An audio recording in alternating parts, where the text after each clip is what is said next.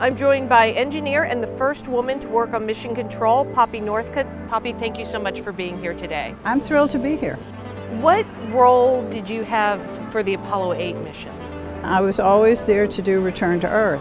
And Apollo 8 for me was probably the most exciting mission because it was my first. And I had never expected to be in the control center. We were there because they had accelerated the schedule on Apollo 8. Because the flight controllers were not used to doing trans-Earth injections, lunar kinds of maneuvers, we were there to lend special support to them in those early missions. Why is it important that we study Apollo today? Well, I think it's one of the greatest human achievements that we've had so far, to actually land a spacecraft with people on the moon.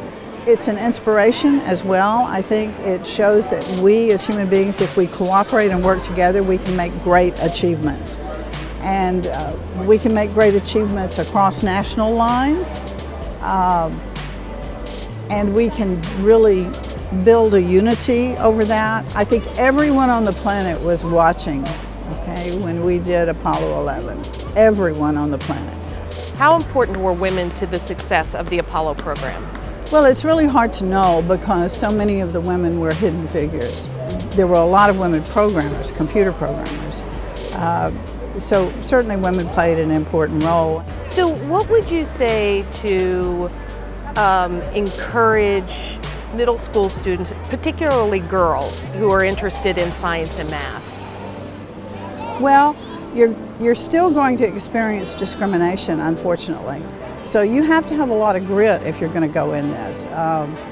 I'm still reading articles about women experience a lot of harassment, not just in science and tech, but women who go into any non-stereotypical role can experience that. But I think it's worth it, and it gets better.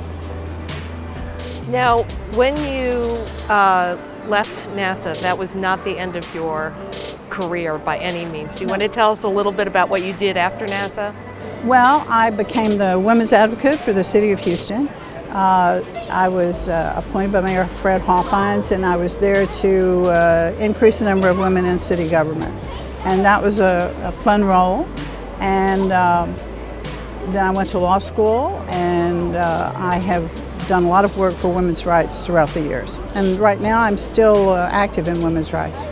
Poppy, thank you so much for joining us today. My pleasure.